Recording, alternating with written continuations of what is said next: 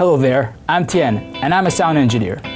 To all you filmmakers who plan on recording your own sounds, probably because you don't have the budget to hire a proper sound engineer, you must know that the audio quality of your raw recordings has to be of acceptable standard. I'm a DJ. Okay, cool, right there. Because there are certain audio glitches that not even the big studios with all the expensive tools can repair in post-production. I'm a DJ. Okay, cool, right there. Dude, you gotta record this again. So you better record it correctly on the spot, especially if, say, your lead actor couldn't commit to a reshoot. This requires you to know some basic theory in audio recording. But since we're not doing complex setups such as recording an orchestra in surround sound format, I'll make this quick. For the same reason you don't use a webcam to shoot your films, you should not rely on your camera's onboard mic to record the actual audio. It should at most be used to record the reference audio. You have to buy or rent a good microphone, and generally, the more expensive the mic, the more clean and clear you can expect the sound to be. Some mics are built for recording voices in studios, some for recording drums, and no one microphone is good for every scenario. For on-location recording, I recommend you a shotgun mic or a wireless lavalier kit, which is what I'm using right now. Most professional-grade mics use an XLR plug which fits into most professional-grade cameras, or into high-end consumer camcorders through a customized adapter. If your camera has no mic inputs at all, you need to use a separate field recorder to record your audio. Still, to get good sound out of this expensive gear, you've got to operate it properly. This is an overexposed picture.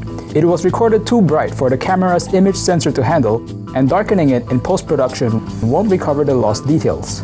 On the other hand, this is distorted audio. I'm a DJ.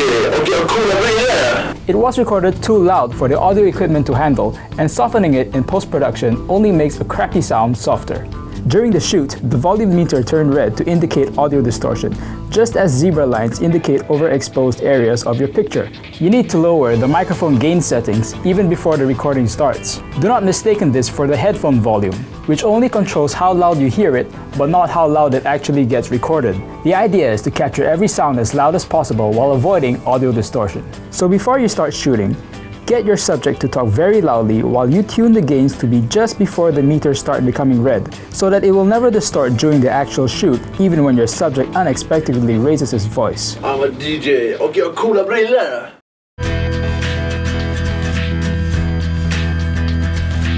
A wet and echoey sound is much like an out-of-focus picture, while a dry and clear sound like this is to a sharper picture.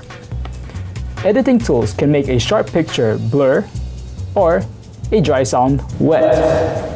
But there is a big limitation in the reverse process. Therefore, you want to record the dry sound itself and not its wet echoes. The shotgun mic is ideal for this purpose because it is most sensitive to the direction it is pointed at compared to the echoes coming from the sides. Aiming the microphone is not enough. You still have to place the microphone as close to your subject as possible and in the direction the sound travels. This sounds better, but the mic is in the shot. You can easily move it out of the frame for close-up shots like this. But for wide-angle shots like this, the mic has to go so far just to leave the frame that the sound becomes echoey again. So, you can either hide the microphone behind some nearby object, or simply use a tiny lavalier microphone, which is hard to see. Testing. However, you're gonna need more than one for every other person in the shot. Sorry man, none for you.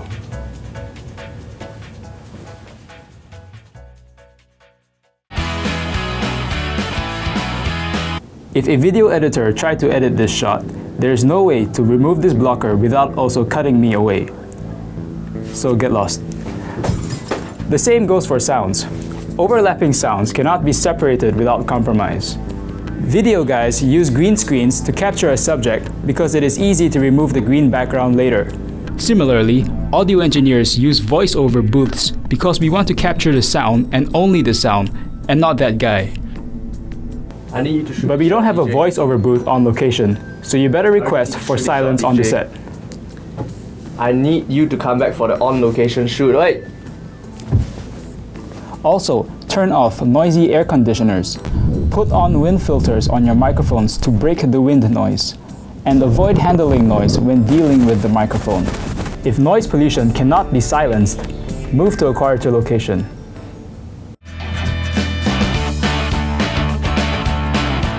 Last but not least, always record 1 minute of ambient sound for every location. This can be used in post-production to seamlessly tie together scenes shot in different locations. Hey you! Who, me? Catch! Hey you! Who, me? Catch! Congratulations, you now know how to record a single subject in mono sound. But that's just the easy stuff compared to stereo recording, surround sound recording, drum miking, recording orchestras and rock concerts. I hope this tutorial was helpful and perhaps giving you some interest in further studying the world of audio. Thanks for watching. Oh, gosh. Whew. That was tiring. You didn't have to, you know. I was using the lavalier the whole time and it's not plugged in.